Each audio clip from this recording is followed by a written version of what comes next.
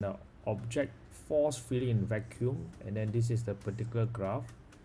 And then using the same scale, then which represents the object falling in air. So the trick is you can use a particular simulation here that you can use to verify or check the answer. So the first thing you need to do is, since you're exploring speed, then you can click on the free fall for showing the world view and the speed, and then you click play. Notice this is the graph of the speed that is going up. Next, you click on store, followed by changing the option for the scenario to be free fall with a small air resistance. Notice that there's a larger surface area, and now you click play.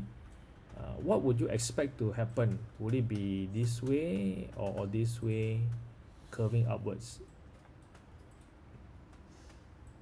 So notice that the velocity, or in this case the speed time graph, is increasing, but it is following the gradient initially the same as the free fall case. So the answer looks like this. Now if you want to explore with even higher air resistance, you just click play. Notice that the air resistance, the surface area of the ball, increases.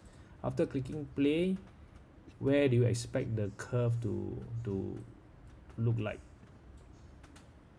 So again, the curve looks like this because it has reached terminal speed.